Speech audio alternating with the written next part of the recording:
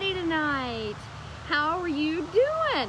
Did you have a great day? Did you have an okay day? How was your day? I had a very interesting day. I wanted to share with you guys, and I don't know if you know this or not, but I do not have with me, hey Paula, so glad you guys are on. I wanted to share that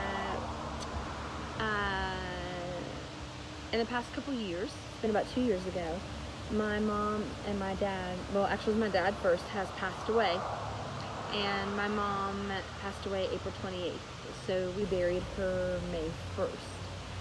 We had a little bit of a debacle with that, and we got it all wrapped up today. And I was kind of sad for just a minute, thinking, wow, I'm not going to be able to see her. And that's true. I won't be able to see her here on earth anymore. But I will be able to see my mom and dad in heaven. So I thought I might want to share with you, how do I know for sure that my mom and dad are in heaven? Well, that's a great question. And I can answer that by saying the way that they lived their lives, when they studied the Bible or when they did something. Now, did they ever do anything wrong? Sure they did, because they're human and they're going to make mistakes. Do I like to think that my parents did anything wrong? Nope. In my eyes, they were perfect, right? So I know that they were, first of all, because they told us. I have a brother and a sister, so they told their children, yes, they were Christians, they had Jesus in their heart, and they would get to go to heaven, and that's where they're going to live for eternity. So I was pretty excited to start thinking about when I get to see mom again. What is it going to be like? Am I going to be able to run up to her? What exactly is heaven? So I found this story tonight, and it's called A Dream of Heaven. And I wanted to share with you what is heaven, and is it real? Is there a place there? So this comes out of Revelation, chapters 1, 5, 21, and 22. And Revelation is full of prophecy, and if you like sci-fi movies, then you would really love to read Revelation, because there's a lot of imagery that's representative of things. So it'll talk about a multi-headed something or other, and it'll be indicative of maybe a country or just different things. Revelation is actually a Bible study that we're going through on Tuesday nights with Megan on the boldmovement.com.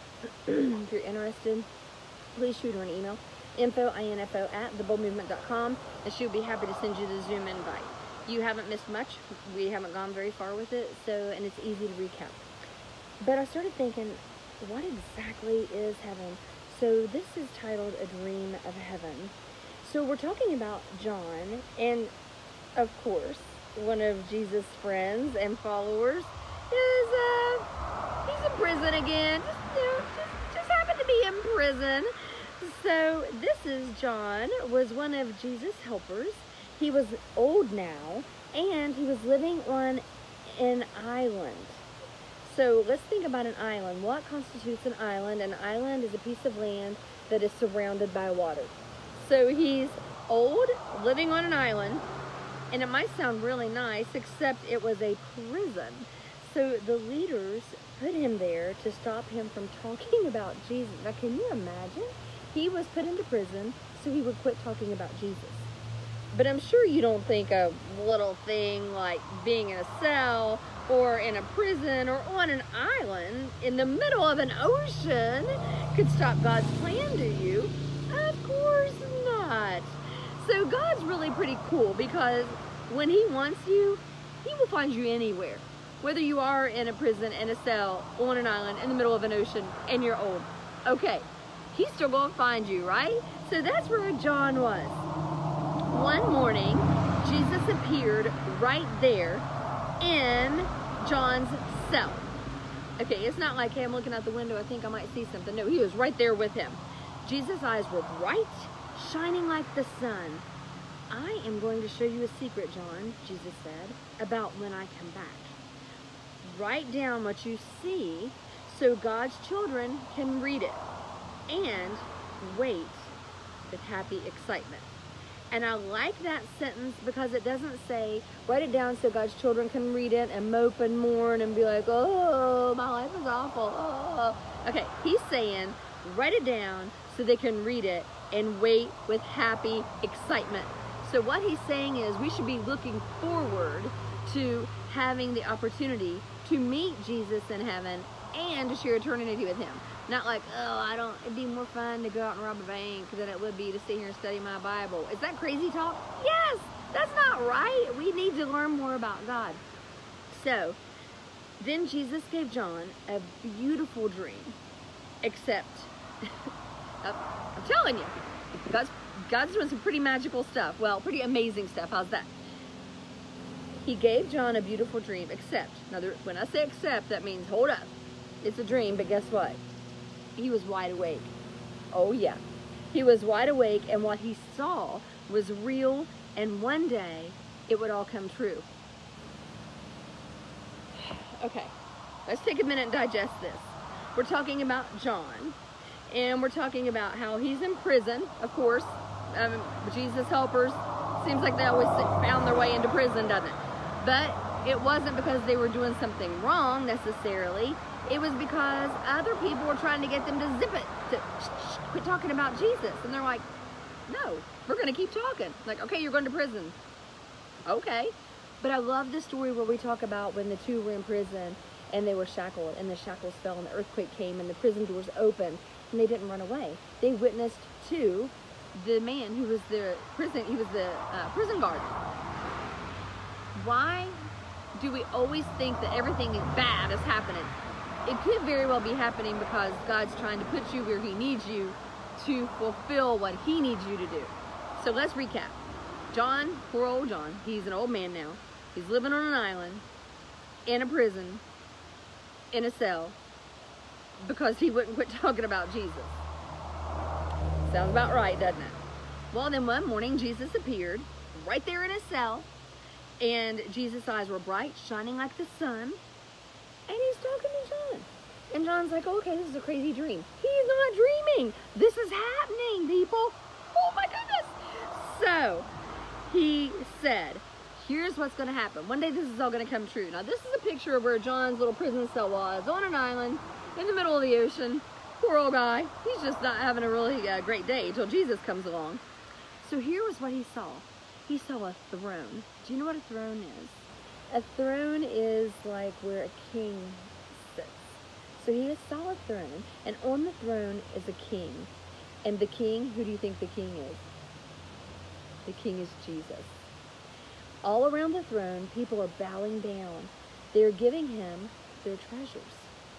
There are loud cheers and clapping and bright laughter, like 1,000 waterfalls. And everyone bursts out singing a new song. So, this is our King, the Lamb who died, so we don't have to. Our rescuer. All honor and glory, forever and ever, and every creature, everywhere, in heaven, and on earth, and under the earth, and in the sea, joins in. And then, from all around, a wide, immense, beautiful silence.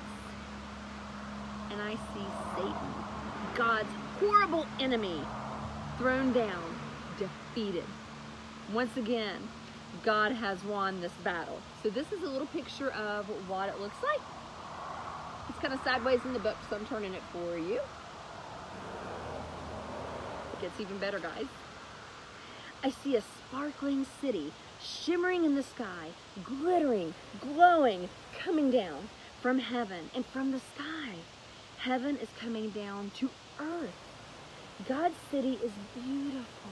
Walls of topaz, jasper, sapphire, wide streets paved with gold, gleaming pearl gates that are never locked shut. Where is the sun? Where is the moon? They aren't needed anymore. God is all the light people need. No more darkness, no more night. And the King says, look, God and his children are together again. No more running away or hiding. No more crying or being lonely or afraid. No more being sick or dying. Because all those things are gone. Yes, they're gone forever. Everything sad has come untrue. And see, I have wiped away every tear from every eye. And then a deep, beautiful voice that sounded like thunder in the sky says, "Look, I am making everything new." This is a picture.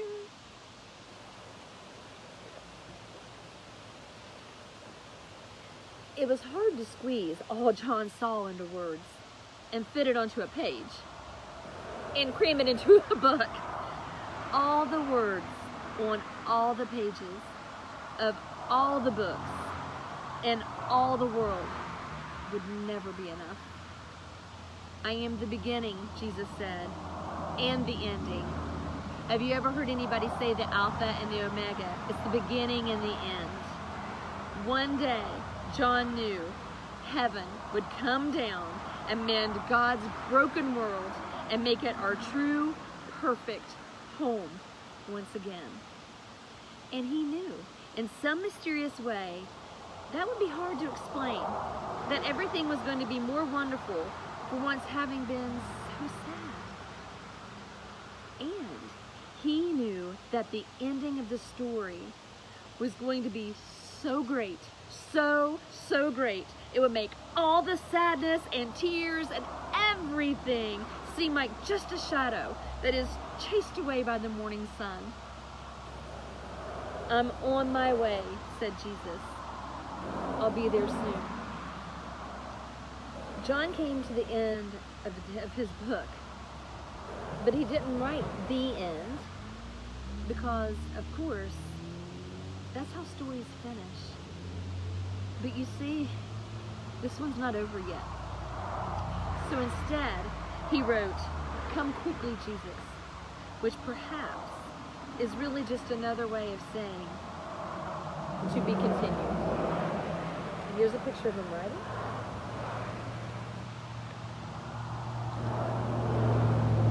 And here's "To be continued." What do you think about that? I don't really know how I control my tears from streaming down my face, because the thoughts of being able to see my mom and dad again in heaven makes me overjoyed. It makes me sad. I miss them now, but it makes me happy that I can look forward to something. How can I be sure I'm going to heaven? Because I have Jesus in my heart. Do I make mistakes? Do I do wrong things? Do I say something crazy? Do I act something wrong sometimes? Of course I do. I'm human. But the really cool, fun fact about that is God already knows that. He already knew I was going to make those mistakes and has already planned to forgive me. I ask Jesus to forgive me daily because I sin daily. And I ask him to help me to learn from that mistake and to correct my behavior so it can be glorifying to him. I want to live the life that God can be seen through my actions, through my emotions, through the way I speak, the way I react to things. I want to live a godly life. If you aren't sure that you have Jesus in your heart, it's simple. Dear Lord, I'm a sinner. Please forgive me for my sins. I'm asking you to come into my life. I want you to be the Lord and Savior of my heart. I want to live my life for you. How easy is that prayer? Please forgive me and let me now serve you. If you might have said that prayer today, please reach out to us, info@theboldmovement.com. Allow Jesus, the story of what he went through in his life, to be an example of what we're probably going to encounter. But how do we react to that? And how do we stay strong? And how do we live a godly life? If you have any questions or you have any concerns, whether your soul is going to heaven, we need to fix that, and we need to fix it now. I don't want you to leave here tonight and turn this off without knowing 100% certainty that Jesus and his son Jesus and God our Father is the Lord and Savior of your life. That you have him in your heart and that you're wanting to serve and live for him. Forgiveness is easy. Sometimes it seems too easy to be true. It's a simple process. I didn't say it was going to be easier for you. I just said it's an easy process. Thank you for sharing just a little bit of your evening tonight with me. I really appreciate the support, the comments, and the feedback. But most of all, I appreciate you guys. You have so many other things that you could be doing, and you chose to listen in. I want you to take this story and share it with someone and let them know what our future looks like. How can we be sure? Be kind, be faithful, be generous, be bold. Be a faithful follower of Christ and learn to be obedient to Him. Be bold with how you live your life, and don't be afraid to tell others about Jesus Christ and how He died on the cross for us. So we have the opportunity to live forever with Him in heaven if we choose to. God gives us a choice. What's your choice tonight? Let us know what you decided. Follow us on Pinterest, Instagram, Facebook, or I'm forgetting one. Pinterest, Instagram, Facebook, Twitter. Yeah, Pinterest, Instagram, Facebook, or Twitter. Or you can email us at info@theboldmovement.com. I want you to know that I am praying for you. I'm very concerned with your soul. If you have questions, reach out to us. But be bold, be thankful, and please make sure you know where you're going. Make sure you know where eternity is going to be, because it's a really long time. I want to talk to you guys tomorrow night at 7:30, and we will start diving in some really cool new stuff. Thank you, thank you, thank you. Can't wait to see you guys tomorrow night. Mwah! Have a wonderful rest of your evening. Be bold. Bye, guys.